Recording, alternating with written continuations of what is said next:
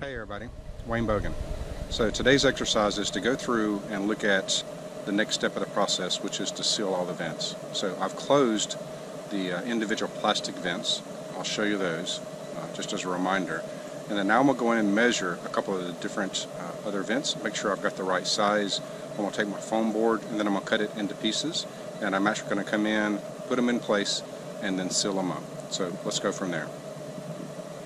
So if you look at the vents, you can see that I've got this little plastic piece that allows me, this little lever, allows me to come and open the vents or to close the vents. So that's what I've done so far.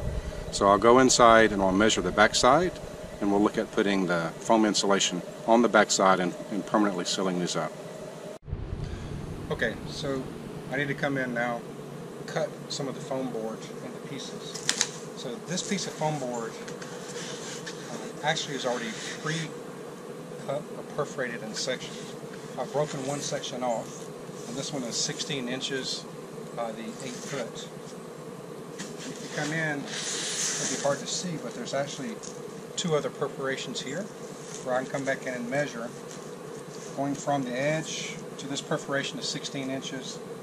From this one back here is 16. If you want it shorter, there's a perforation there. So it's simply a matter of taking and breaking it in that part of perforation, getting a smaller piece.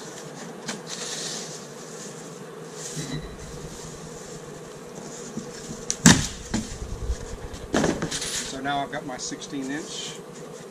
My 16 inch, I'll measure the 7.5 for each of the pieces, and I can put those in place. Okay, so now that I finished cutting, I have 21 different foam boards, 16 inches by 7.5 based on the measurements I had done. So I'll go in, put these in place, come back and use some Great Stuff gap filler, filling around the outside to make sure there's no air flowing through. Not as much worried about insulation from a cold perspective. I'm going to leave the insulation in between the floor joist, but mainly just trying to block the air from getting in and out. So let's do an install and see how it works. Okay, so now that we've put this one in place, I'm going to take my new board, 16 by 7.5. It's 7.5 because the mortar around the edge raises up the lip, so I needed to cut out a ½ inch for that. So let's put it in place. Right, and so now I just need to take the Great Stuff and fill in the gaps.